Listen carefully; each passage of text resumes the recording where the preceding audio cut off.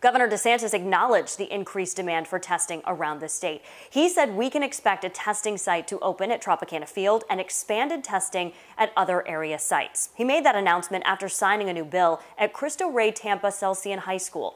That bill would allow thousands of students to enroll in the Family Empowerment Scholarship Program, which gives them the right to decide what educational system best fits their individual needs. But there are a lot of unanswered questions from Tallahassee, and because of the coronavirus outbreak, business is being done differently. We often have to email the governor's office for information concerning your safety and well-being. So when he comes to our area, we want to go and ask those questions in person. Today, that's what 10 Investigates' Jenna Bourne did. And we first told you last month, we've been trying to get a hold of the Florida Department of Education's pandemic plan. It's important information. It can answer questions like, were our schools ready for a pandemic? Did they stick to that plan? But today, when we saw the governor face to face, he immediately handed my question about this off to the Florida Commissioner on Education.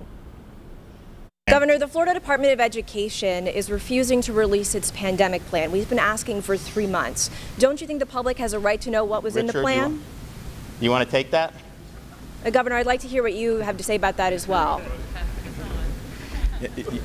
You've reached out to us several times. My office has communicated with you very clearly that the pandemic plan, in it is what we strategize on how to keep our school children safe, and it is not a public record. And if you'd like, we'll get you the statute, we'll get you the general counsel. You've been to talk citing to your a office. fire safety plan, sir, a security and fire safety plan. It's about school safety and it's about protecting children. That's not the statute that you've been citing to me.